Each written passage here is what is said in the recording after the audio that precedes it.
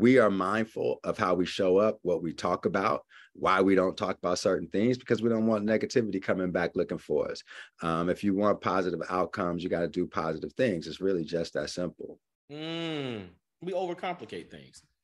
We really overcomplicate things. Well, we try to get by. We try to hope that, we're going to get a pass, or, God is going to let things slide, that we can be suspect and then do good and think that the doing good balances out the suspect. No, all of it's coming for you. So it's just a matter of how, we talk about grace, and I think I love grace. I love mercy too. But on this journey, I'm more focused on the good that I do in the world, being intentional about the words that come out of my mouth, and being even more intentional about the people I'm around. What's happening, y'all? This is Mike D with Black Fathers Now, where we're bringing the village to the brothers. Every couple of weeks, you can look forward to a quick inspirational message or a thought-provoking guest with knowledge and wisdom, all geared towards helping you be the best father that you can be. We're bringing the village to you. Now it's your turn to do something with what you learned. All right, y'all. Let's go.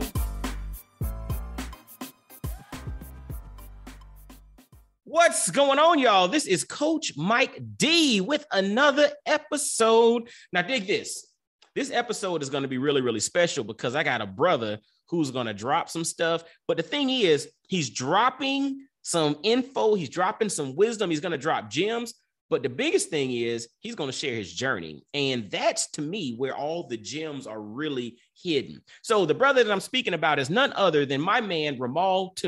He's a father. He's an author. He's a global leadership and development executive. He's created some really dope programs from around the world. He's a real estate developer, got some stuff in the works, and much more. And so, ladies and fellas and everybody tuning in, let's welcome my man, Romal. What's up, brother? Hey, what's up, man? Thanks for having me on your podcast. I appreciate it. Man, I appreciate you. And before we get started, I also got to give a shout out to my man, Sean Dove. Because without my man connecting the dots and linking us, you and I wouldn't be having this conversation right now. So, yeah. So we got to give a shout out to brother Sean. Sean is just a natural connector, man. That's just how he gets down. Really appreciate that, brother. He's actually one of the endorsers of my new book, I Wish My Dad. We're definitely going to jump into that, man, in a little bit.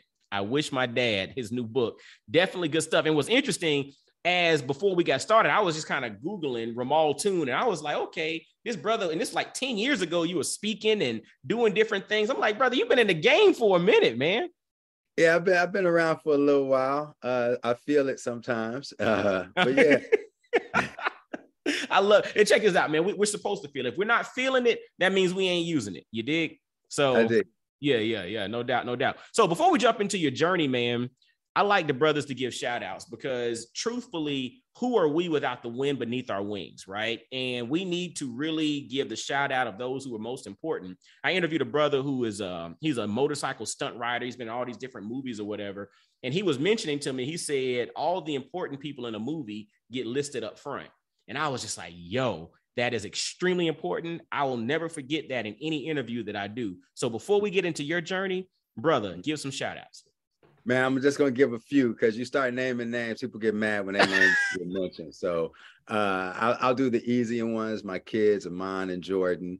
And then I got a group of friends, my friend Najee Dorsey, the owner of Black Art in America, Rudy Rasmus, Joe Daniels, Vance Ross, Paul Hosh, and Rob Lee. Those are what I call my fave five, those brothers.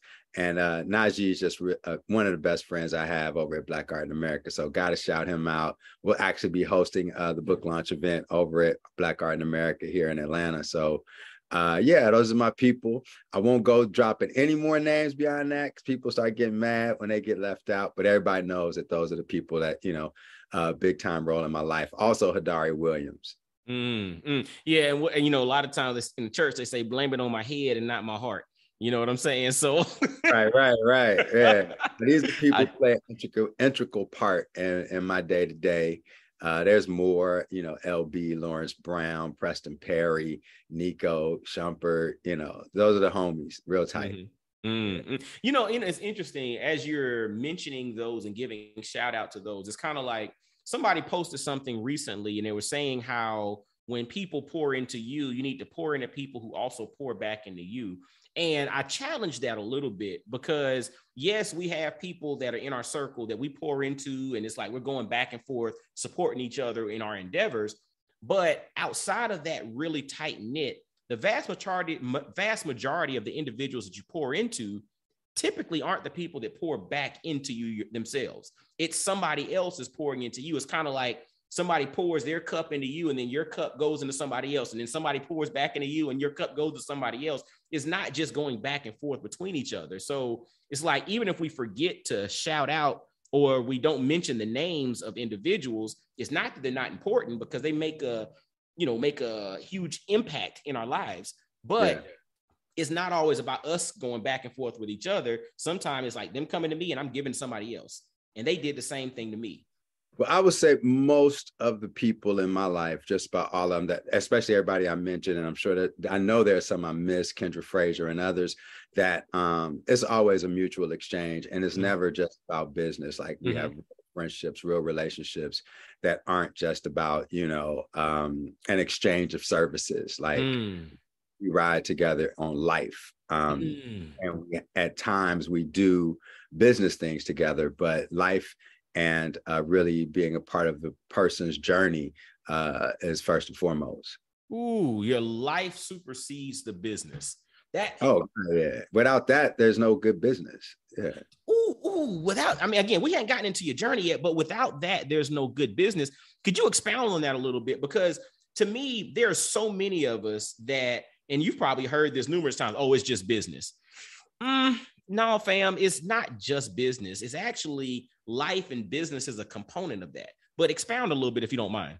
Yeah, I mean, I have people with whom I do strictly business. Like we're not friends, we're colleagues, right? And you got to know which box people live in your life. The people I named are people who, like I said, with whom we'll do business, but first and foremost, we're friends.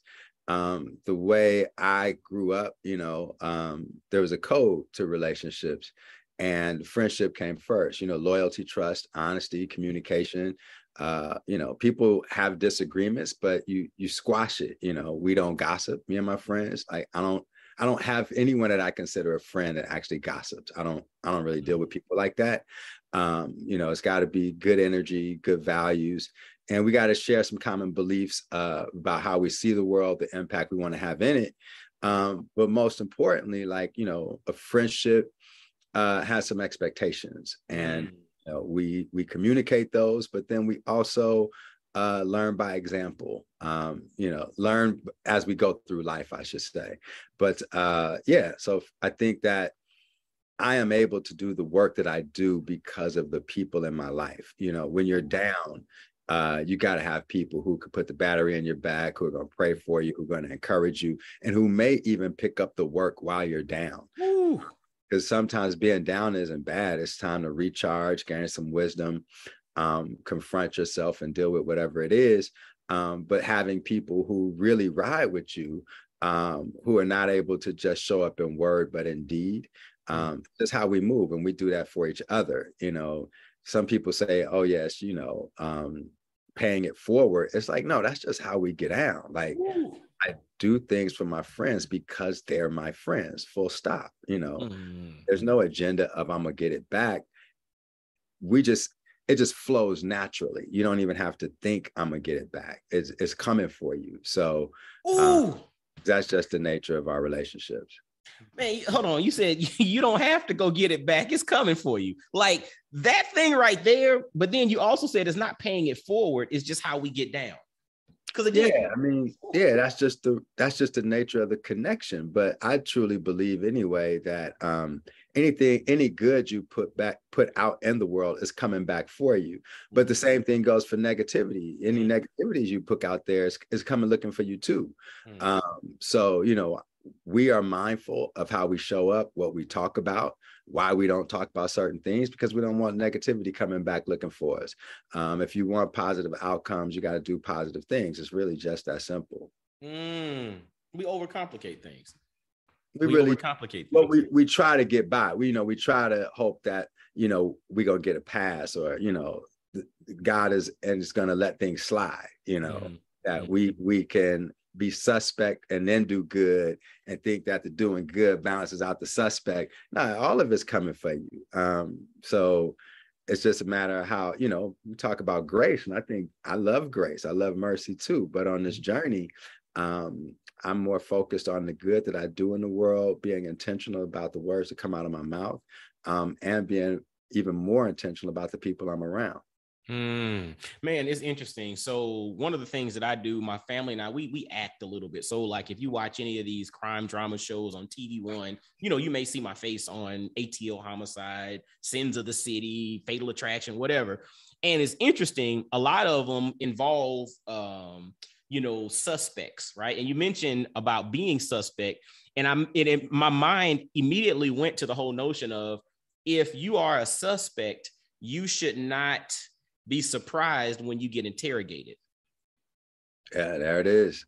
If you're suspect, don't be surprised when you get interrogated. And so it's like, so even if now it might not happen immediately, so you may think you get away with something, but if you suspect, and that can be acting suspect, or you can actually be a suspect, don't be surprised when you're interrogated at some point. Brother, you drop. See, and it's funny. I hope y'all are paying attention, because my man Romal has been dropping gems all up in this, and you probably need to rewind this thing about 5 minutes to hear what he said, hear that sequence of conversation, because brothers drop some gems that you need to pay attention to. But I think those gems are rooted in the journey that he's lived. So if you don't mind, man, take us back, man. Take us back to where all this stuff began, where the mindset, the mind frame came from, based off of your lived experience, brother. Yeah, I think the mindset has come, one, from being in therapy for over a decade now, dealing with my journey and unpacking it to find the real me. This idea of who are you without your trauma? Who are you without your pain? Something that I've been living into, to find my true, authentic self, to live into that more deeply and intentionally. But, I grew up inner city kid in the Bay Area, lived all over the Bay, San Francisco, Oakland, Vallejo, different schools from elementary through 11th grade. Went to live with my dad as a teenager, served in the military, then went to Howard, got my Howard hoodie on now, always represent when I'm doing interviews, and then went to Duke for grad school. But found that I was living a very different life from what I grew up in. But in many ways, my mindset, my anxieties, my fears, my doubts, and even my self-esteem were still tied to an old story of my childhood. So my environment looked different. I was living different. But in many ways, my mindset was still the same. And so by going to therapy, I've just been able to unpack my journey, learn from it, and then give that back to the world. One of my friends has a saying: if you can pass down trauma, then you can also pass down medicine. And so one of the things that I look to do is take the medicine that I've received and then give it back to the world, so that other people can heal their stories too, and learn to thrive, not just attain more, but to be better, be better people, and to realize that it's more about impacting lives, while you also, live the life that you want. Make sure you're creating opportunities for other people to do the same. Creating opportunities for others to do the same. It's interesting. The Dog Pound back in the day had a verse and had a line that said, "It ain't no fun if the homies can't have none." Right now, contextually, we know they were probably talking about something else. They were definitely talking about something. You from the West Coast, you know exactly what's up. But the thing that's interesting is, like you mentioned, if you can pass down trauma, you can also pass down medicine. If it ain't no fun if the homies can't have none, we can be talking about something negative and destructive, but we could also be talking about opportunity. We could also be talking about environment, like you just mentioned.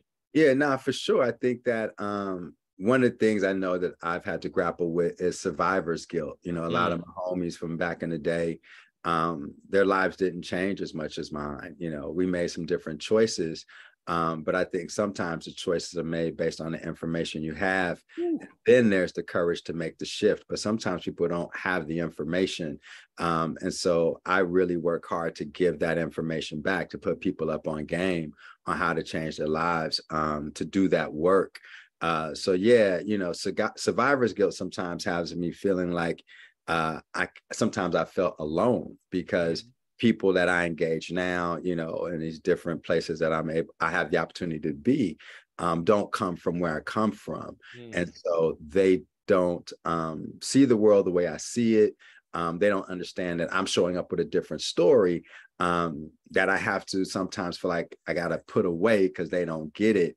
And it can feel isolating. So that caused me to think about my friends who, I wish could share the journey, or, that many have chosen not to, and some didn't make it. So in my work, in many ways, I do what I do to reach, people who need to be put up on game, need the information, need opportunities. So I don't just talk, I invest in people just as much as I invest in projects. I think any project that doesn't change the lives of people, I question its value, because I believe that the greatest asset we have in society is people.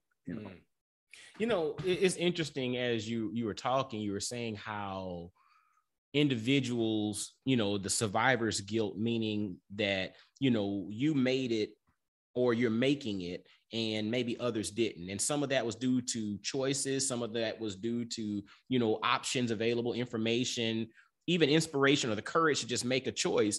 And, as you were talking, I was, it's kind of like the chicken and the egg type philosophy of, is it the information that leads you to then say, okay, now I'll have the courage to make a different choice?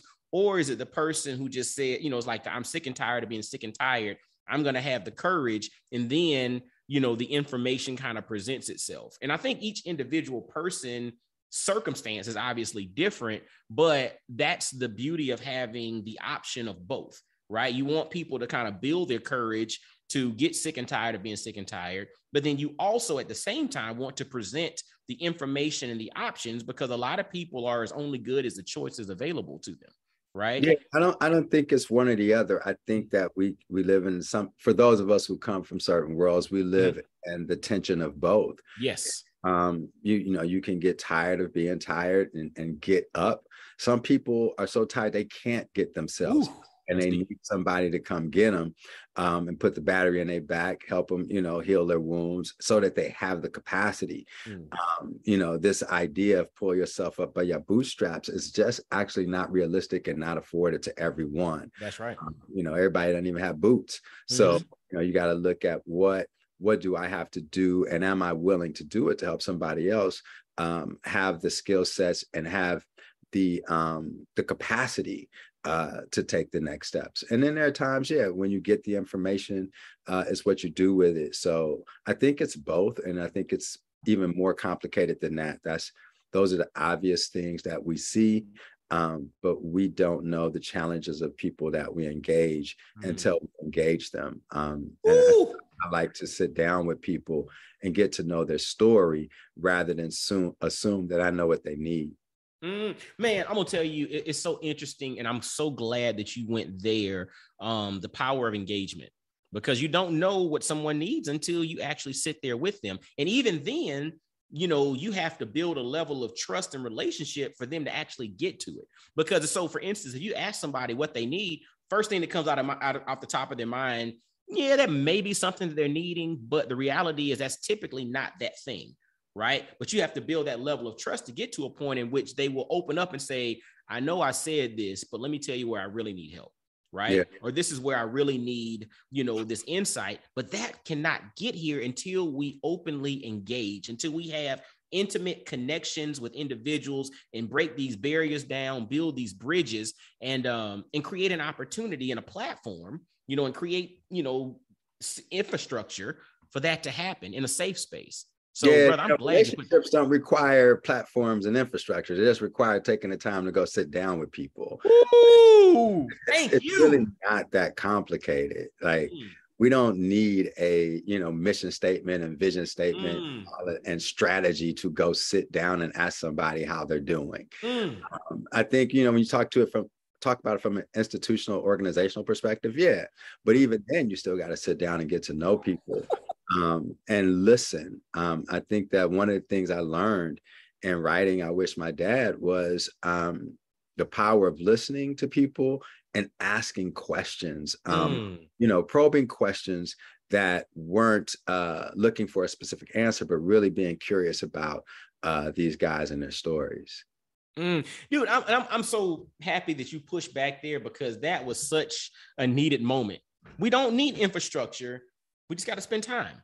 We got to be willing to spend time. We have to be willing to engage. And, it's interesting. I was on a platform probably about 4 or 5 months ago, and the guy asked me, he said, Mike, so what is your definition of manhood? And I thought about it, and I said, my definition of manhood, and I've really expanded this to encompass all adults, not just men, but so men and women. But to me, the definition of actually being an adult is someone who's willing and able to do what's necessary in the moment. Like, it was just simple to me. Like, I was just like, one who is an adult is one who's willing and able to do what's necessary in the moment. And to your point, back to the notion of spending time with people, we have to be willing to do so. And I think for so many of us, from an immature mental perspective, we get to a point in which we're not willing to spend time with people, or maybe because of our own trauma and situations at that moment, maybe we're not able to do so, right? Based off of our own challenges. But the reality is we have to be willing and able to do what's necessary in the moment, whatever that is. And to me, that's what adulting is.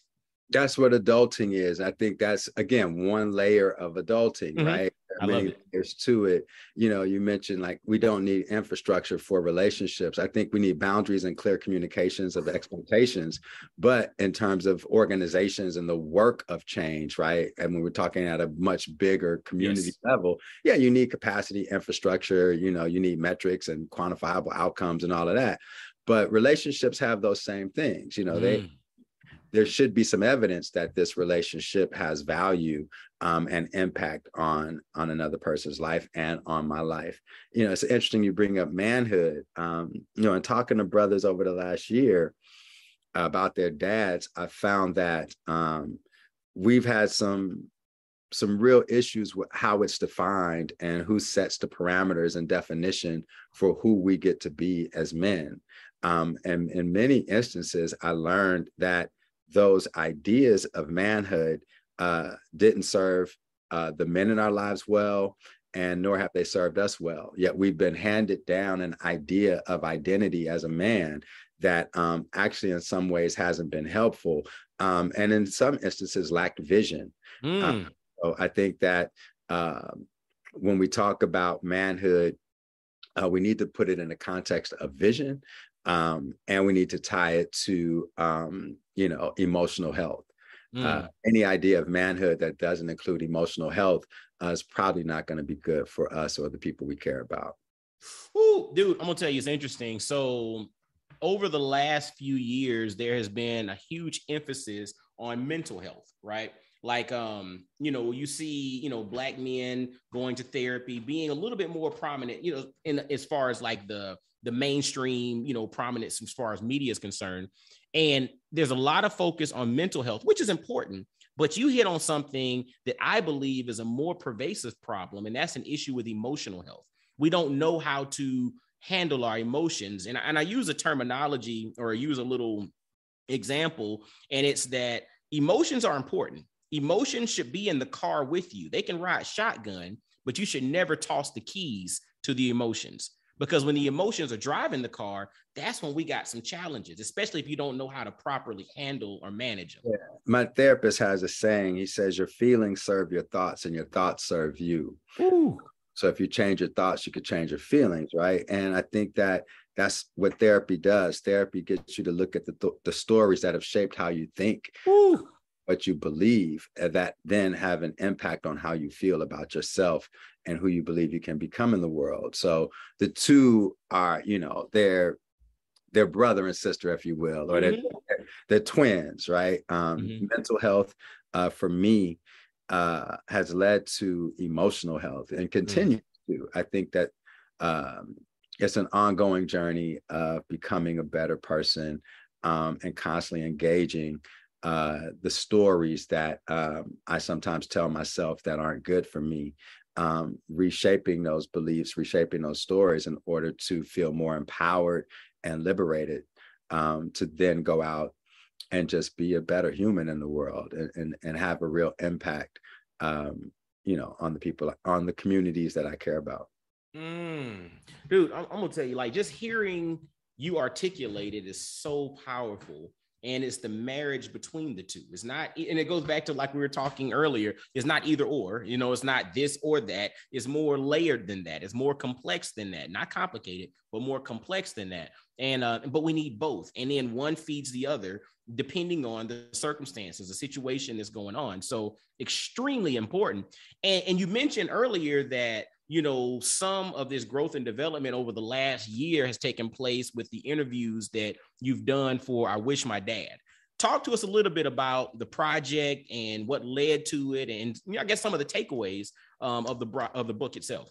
Yeah, I Wish My Dad, the subtitle is The Power of Vulnerable Conversations Between Fathers and Sons. And basically, I tell the stories of 17 men that I had conversations with about their fathers as it relates to love, affection, and time. So each chapter title is actually based on that guy's story and something that came out of it, from I wish my dad didn't silence my voice. I wish my dad was faithful to our home. I wish my dad took responsibility for his mistakes. I wish my dad loved my mom more. I wish my dad loved himself more. I wish my dad put relationships before finances, are all chapter titles in this book. And you hear these stories from these men, and a variety of stories in them.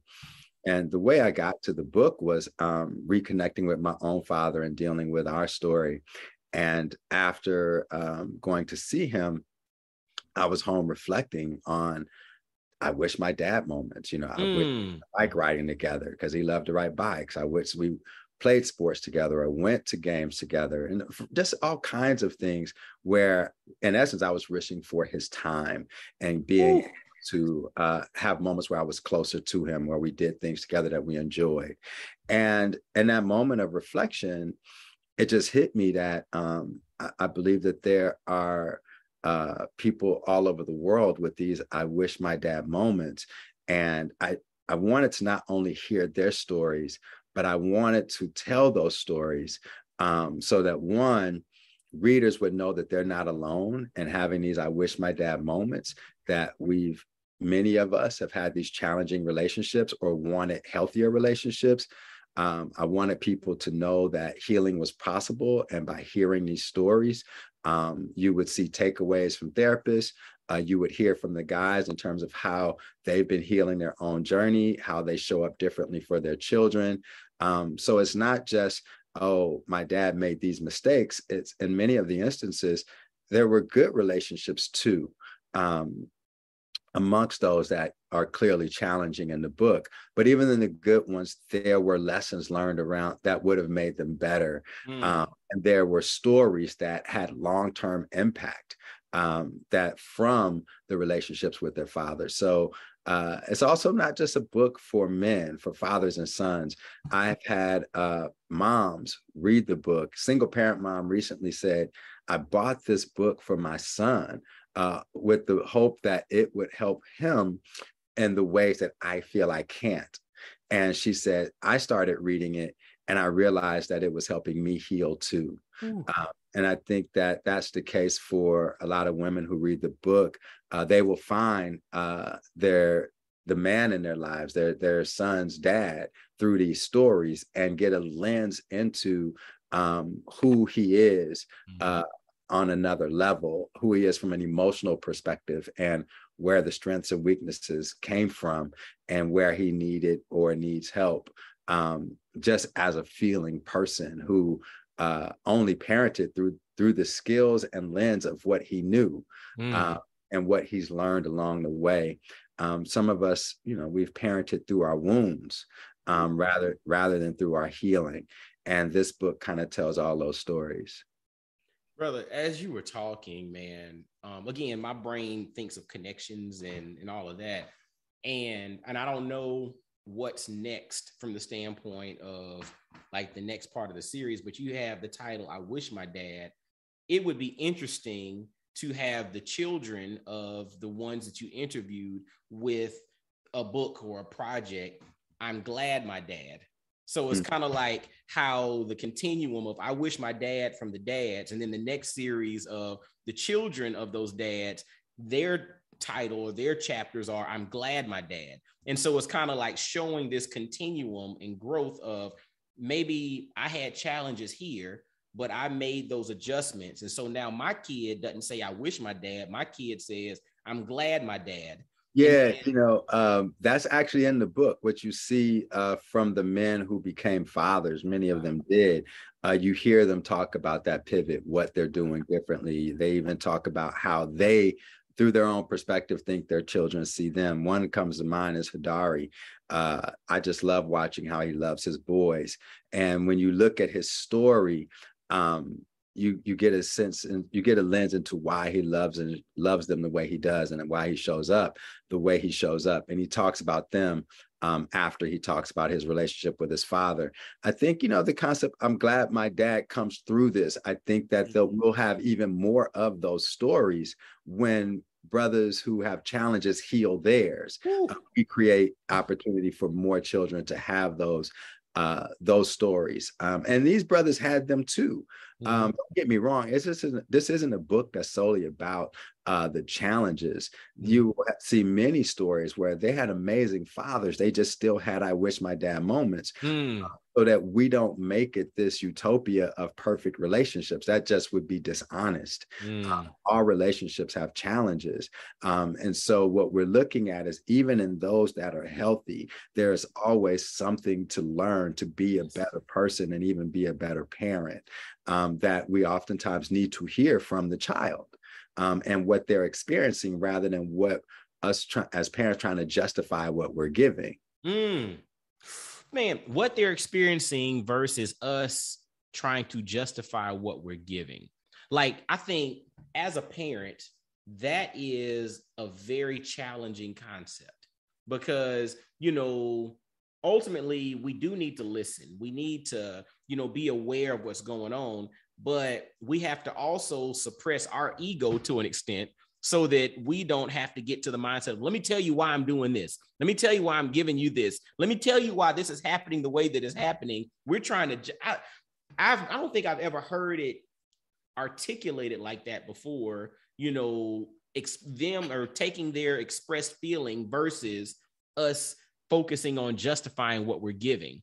And if we as parents can do a better job of not always immediately going to the, let's justify what I'm giving, but really get an understanding of their expressed feelings about this, we might not need to justify it to begin with. Yeah. And I, as a parent, I have adult children. My daughter's 23, my son's 21. I made my share of mistakes, and our story, my son and I, is in the book. He interviewed me about my dad, and I interviewed my son about me. And those full interviews are at the end of the book, uncut, so that people can learn from my mistakes and hear the impact of mistakes through the lens of a child and how they experienced them and the impact it had on them. When it comes to parenting, sometimes we've been told, we tell the kid what to do and they listen to us. And we have all the authority and power, and they don't have a voice. And so when we operate from that lens, we speak when they become adults, we want them to be confident, up and represent themselves well. But we constantly telling them that they don't have a voice at home or showing them that they don't. That's the first place they learn that they have some autonomy, that they are worthy of being heard, that they are learning to be a communicator of their journey, their feelings, and their expectations. So if we aren't doing that with our children, then how can we expect them to to do it when they go out into the world if we're not modeling it through how we have build relationship with them.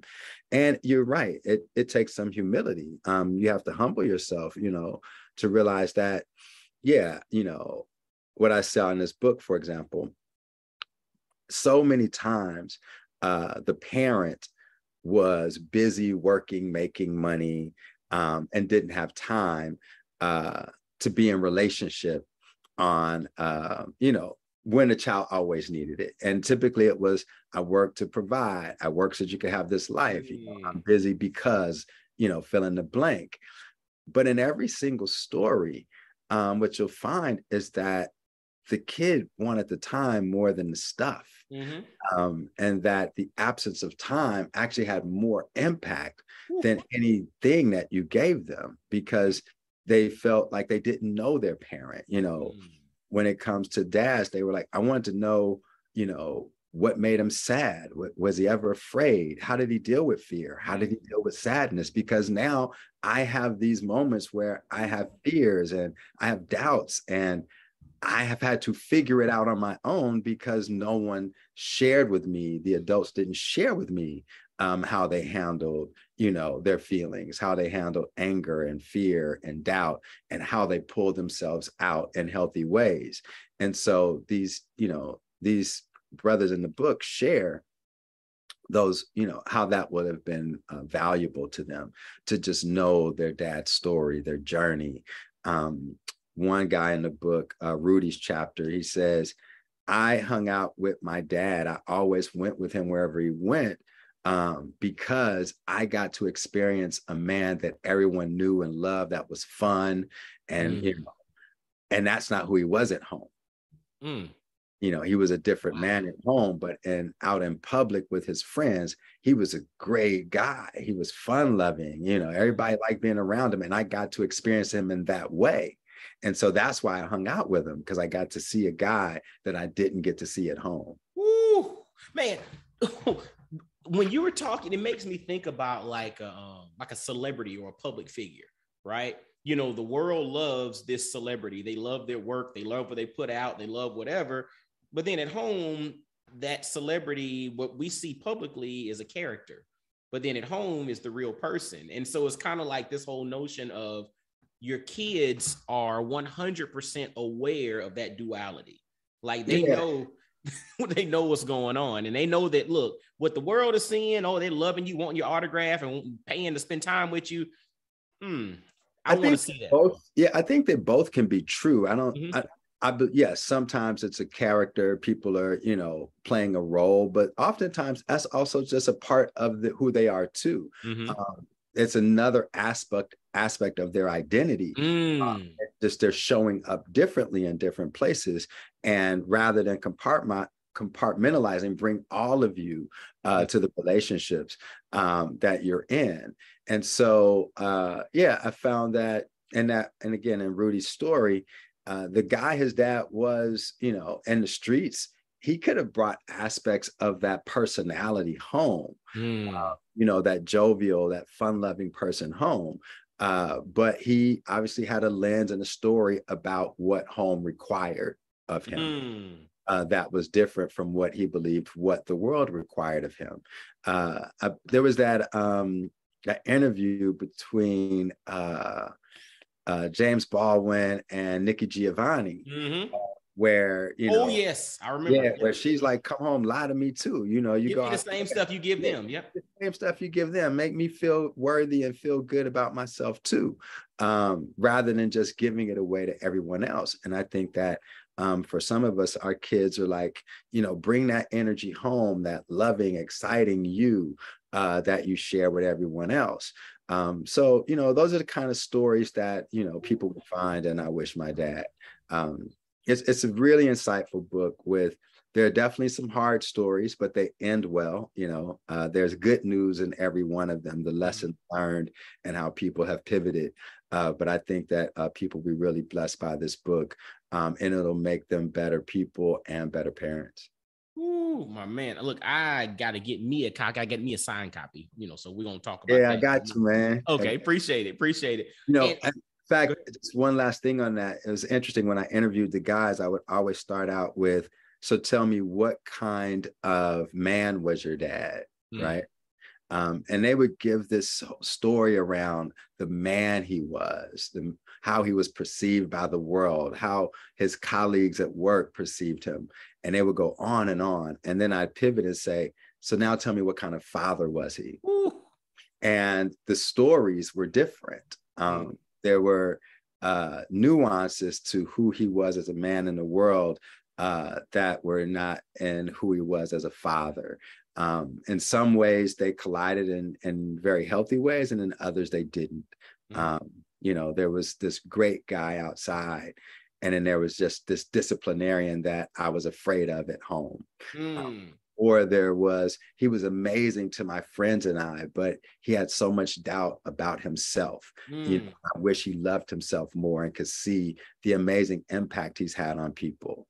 Man, dude, I'm gonna tell you, fellas, ladies, everybody listening, make sure to go get a copy of I Wish My Dad by Romal Toon. Like, if this little bit didn't inspire you to go grab this book, I don't think you can be inspired by any interview that you'll ever hear. So that's one.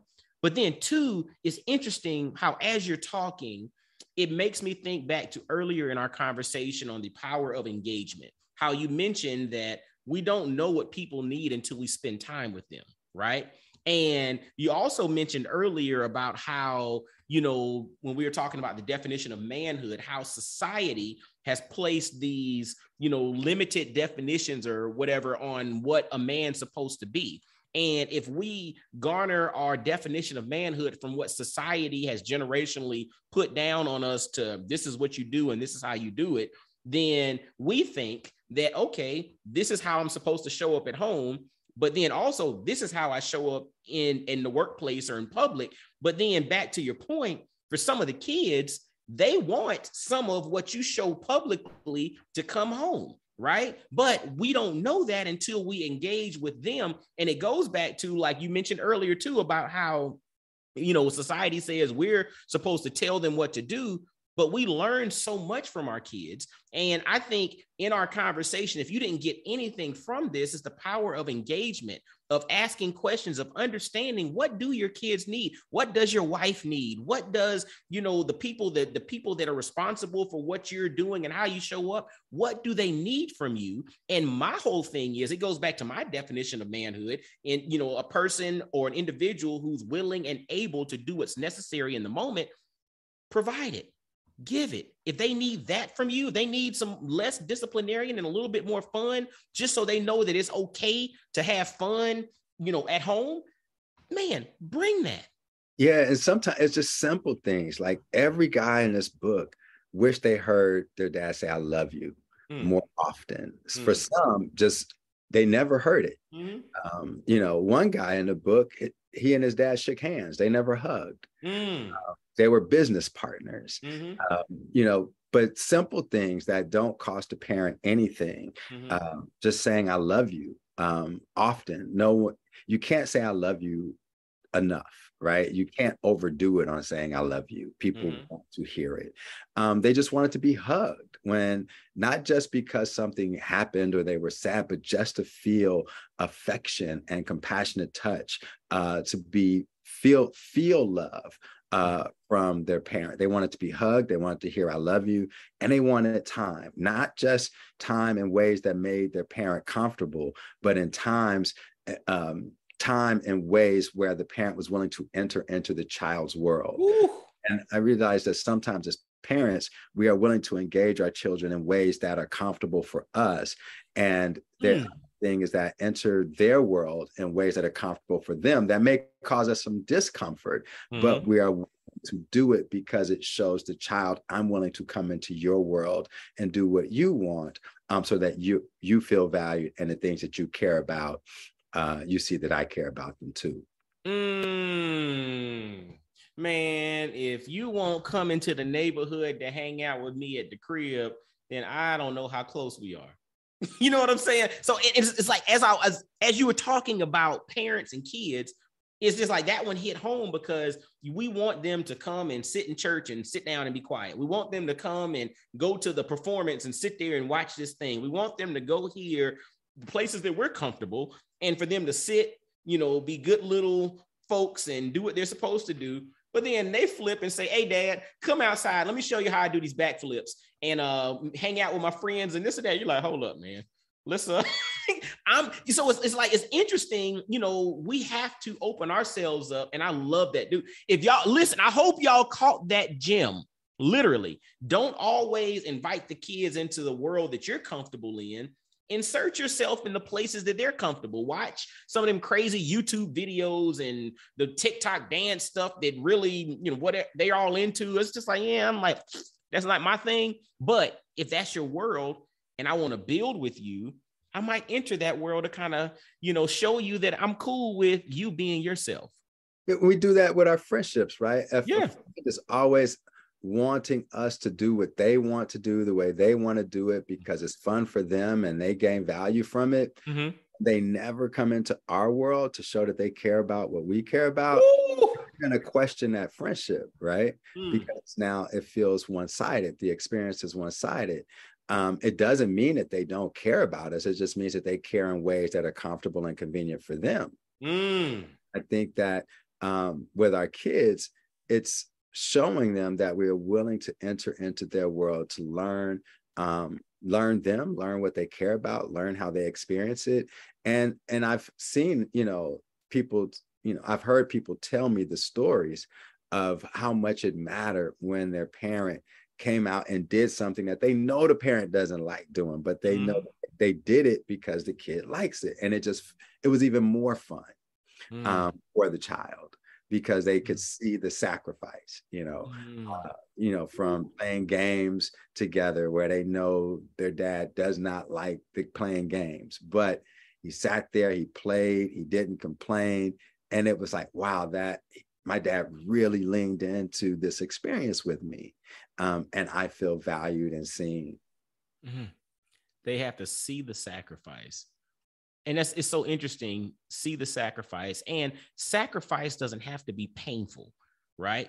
It's just you making an effort to show them that, hey, I care and I want to see what you got going on. I was talking about time. Yeah, just time. Like, it's funny, as you were saying, because the other day, like my kids were watching a movie. And I think my wife sat there and watched it. I think I might have gone to the back to watch a football game or something. And the previous movie, I sat down and watched. But this last one, I was like, I ain't watching this. But to your point, it's like now it's kind of like one of those, I should have just sat down and watched this old crazy movie just because. I mean, again, I watched other movies. Because it's not about you, right? It ain't about me. It's about what they want to watch. And they know you don't like, but they can really appreciate the fact that you sat there and watched it with them and enjoyed it through their lens, not your own, right? Appreciate what they appreciate. Ask them, why do you like this? What's, learn them and learn what makes them come alive, what makes them laugh and what they enjoy and why they enjoy it. And again, it's the sacrifice of time and putting ourselves aside. And these are things that I've learned, in hindsight, right? I definitely was not good at it at all, as you will see in the conversation in the book between my son and I. But it was interesting when he interviewed me about my dad. He was like, wow, no wonder you didn't get it, right? I lived into what I learned, not only from not having my dad around, which I in turn then wasn't fully present for my son, but then it was the things that I learned and inherited from my uncles around survival that I was passing down to my son that were skills he did not need, right? What I realize now is that my uncles were teaching me the skills that they needed to survive in our neighborhood. And so in essence, their assumption was, if this is going to be the limits of your existence in this neighborhood like us, then these are the skills you're going to need. So, but if there was a vision for who I could become beyond the boundaries of my neighborhood, where I could thrive and be highly educated and have a career that changed my location and my way of life, if they had the knowledge, they would have taught me those things. They would have had a vision for who I could become that was bigger than survival. And so I realized that, yeah, they were teaching me survival skills, not thriving skills. Mm. But they weren't equipped with thriving skills because circumstance and environment didn't allow for them to thrive. It was all about, I got to make it. So here's what we're going to teach you about how to make it, rather than here's what we're going to teach you about how to become a better person and how to thrive in life. Man, you just dropped something that was so powerful regarding people teach you what they know. And sometimes what the limits of what they think you're going to experience in life. But that also kind of encompasses vision to an extent. And if they don't have vision, or they can't, because I mean, we can't predict the future, but if they don't understand or have the capacity to see how things evolve, or understand in technology Moore's law, where like computing capacity doubles every 18 months or 2 years or something like that, where things continue to evolve and grow. And if you look at history, how things happen, we can't necessarily predict what will be here 5 years from now because of the rapid speed of growth and development. And so for some, it's not about being able to predict what's coming. It's about creating the capacity to deal with whatever comes. So it's like strengthening your resolve and problem solving and critical thinking skills, so that no matter what comes, you're able, to handle it. Because I can't predict. I mean, you think about social media 15 years ago, none of these this platform we're talking on right now wasn't around 10 years ago. You know what I'm saying? If we stop and think about it, who could have conceptualized some of these things? But it's interesting as you were saying that. I mean, and I think that's why it's important for us to gain as many experiences, not all experiences, but gain a lot of experiences so that we prepare ourselves, but then also to keep ourselves open to not necessarily training people for what we think is going to be there, but building their capacity to learn, grow, and adapt to what may be there. Mm-hmm. Mm-hmm. Yeah. I think that, one of the things I've had to learn is that it's hard for some parents to have a vision beyond who they want their child to become, right? Like what they want them to do, career, professionalism, education, but those things don't make the person, right? And so in my circumstance, it was toughness, be strong, don't cry, be a man, it was about fighting skills. Yeah. It was about prowess in the community. It was about, misogynistic tendencies, womanizing, and which was some distorted sense of what made you a man was, how many women you engaged. So there were some very toxic things about it. And when I look at how did these things they were teaching me work out for them? Not very good at all. So why did I accept these things as true for my own life? Now, as a kid and as a teenager, I didn't have that lens to ask those questions and to look at the impact. As an adult, I've had to unpack those things and realize that some of my ideas of manhood that I received from the adults in my life didn't serve them well. They haven't been serving me well, so I don't have to keep them, right? And so this idea of being handed and they had great expectations. They wanted me to be a professional athlete, I was going to be the one who got us out the hood. That didn't require being a better person. No. That's just the activity of life. That was money and stuff, right? That didn't, I was going to be a good human. In many ways, I think some of the things that I would now consider, healthy, thriving, and emotionally and mentally healthy, that kind of language they would have defined as weak. Absolutely. Because they would, the thinking would have been like, what you going to do with that out here when you got to fight, or when you have to, back somebody up with a look, or, how you have to carry yourself around here. Like talking about your feelings is soft.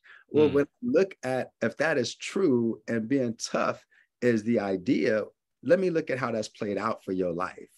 Right. And it didn't play out well. So there wasn't much upside other than survival. And some of the people who live by that model actually didn't survive.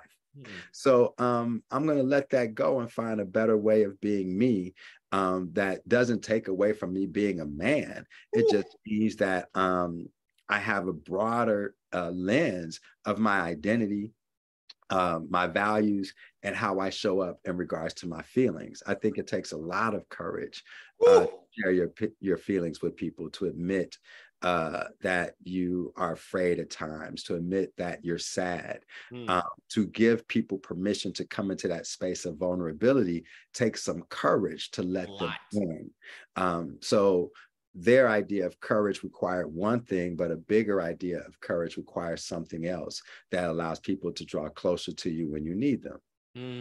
Dude, if physical strength is the only way that you mark strength, your view of strength is pretty limited, right? And that's the thing that for a lot of us, due to the definition, historically speaking, of manhood, it was rooted in your physicality, right? How physically strong are you? How physically tough you are. But you were mentioning something about listening to individuals. And that was something that kind of struck a chord with me, because it goes back to this whole concept of relationship and who do you respect, right? Who do you value? So it may be a family member that you really love and respect. And because you love and respect them, you take what they say as law because you love and respect them and you feel they love and respect you. And what they're giving to you based off of y'all's relationship is, you feel something that they wouldn't give you, something that would harm you, even though it may harm you. And you don't have that information as a child. There you go. Young person. And so the only thing, you assume that they are right? Yes. I think that as adults, learning from books like I Wish My Dad, and about ourselves, and looking at life through the lens of other people and their stories to gain wisdom and insight, gives us the opportunity to pivot, not only with our children, but just in our own lives, that we can grow and be healthier. Like you said earlier, there's a lot of conversation now about mental health and, people talking about, good energy and good vibes. That flows from a good person. Right. So it's the work of becoming a better you, not just saying positive things, but being a positive person, living a positive life, with, the intention of just having an impact on the people around you and, leaving behind a good story. Brother, I'm gonna tell you, as you were again, every time you say something, I'm like, oh, I'm going down these rabbit holes, because it is such fruitful conversation for individuals to listen into and gain some gems from. There was a concept that I've been kind of toying with recently, and it's you can open source your information, but you need to closely guard your counsel. Okay, so you can get information from anywhere, but your counsel we need to closely guard. And as you were talking, closely guarding your counsel might mean that even people who are closest to you might not need to be your counsel through various circumstances. And that goes back to the fruit of the decisions and the things that have happened and taken place in their own life. And it's kind of like connecting the dots, like you mentioned, when it comes to relationships, it's simple. Hey, look, spend time with people, right? Ask questions, build a relationship. But when it comes to infrastructure, at times, we have to have the questions and go through the different metrics to understand impact. We have to incorporate and fuse these two concepts as it pertains to the counsel that we receive from the individuals that are in our lives. Build relationships, but we also need to kind of check the fruit to make sure. And like you mentioned, as a kid, we don't get that. But as an adult, when we, hindsight's 2020, we go back through it. And now if we can help to plant those seeds in kids as they come forward to, dude, it's okay to ask questions. Even though you love and respect this person, check the fruit. Okay. Yeah. It's okay to ask questions. It's okay. But if we tell our kids, don't ask me questions, don't question me, right? And we're actually telling them it's not okay to ask questions. Brother, man, look, we're going to keep our conversation going, after this, but dude, where can folks grab a copy of I Wish My Dad? Where can they follow Romal Toon, social media? Man, give us all the tags and everything we can do. Well, I Wish My Dad is available on all major book selling platforms. Shout out to my publisher, Broadleaf Publishing. So you can, anywhere you buy books, Amazon, Books A Million, number of different, wherever you get your books, you can get it online, you can get it in a bookstore. If the bookstore doesn't have it, you can request it, and I'm sure they'll get it in for you. My social media is my name, Romal Tune. That's Romal. Last name is Tune. So you can find me on Instagram, Facebook, if you're over 40.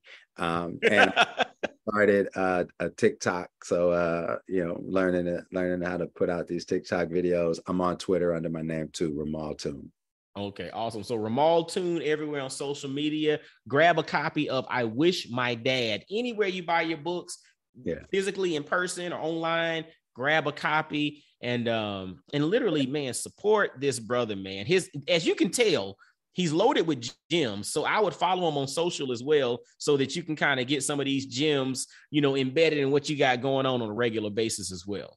Yeah, I forgot to mention that we have an IG and a YouTube channel for the book. On IG, it's at I Wish My Dad. And on YouTube, if you put in my name, there's a whole series of videos from people on YouTube that we have also posted to the website, iwishmydad.com, of people sharing their stories of the impact the book has had on them and the value it is to readers. So check out those videos on the IG and on YouTube. No doubt, no doubt. So Romal Tune on social media, I Wish My Dad on social media and everywhere. We'll have some of that in the show notes. Grab a copy. And if you've not already engaged with the brother, let him know you heard about his story on Black Fathers Now. Encourage him to continue dropping gems. And if you follow the brother, you'll see he got most stuff as well. Again, like I said, he's a global leadership. We didn't even talk about the leadership thing across the transcontinental leadership development. And we didn't talk about the real estate joint you got dropping in the next few years. It's going to change the freaking game. We didn't talk about any of that, but for all of that, follow my brother on all the social media platforms and engage with him. And my man, I thank you. Man, Mike, thanks for having me on. I really appreciate the conversation. Look forward to more conversations with you. Oh, man, look, we connected, my brother. So you keep up the good work. I'm proud of you, man. And ladies and fellas listening, as always, y'all follow Black Fathers Now. And we're actually going to have some changes to the platform in the very near future. So as of now, follow Black Fathers Now. But when things change, you'll still be in touch with me just to let you know some stuff's coming down the pipe. But as always, y'all be blessed, well, and wise. And I'll holler at you. Peace. Yo, fellas, I hope you enjoyed today's episode. And always, always, always visit blackfathersnow.com, as well as follow Black Fathers Now on virtually every social media platform you can think of. Instagram, Facebook, Twitter, everywhere. Just follow us and engage with us, man. Look forward to hearing from you. And I guess until next time, I'll holler at you. Peace.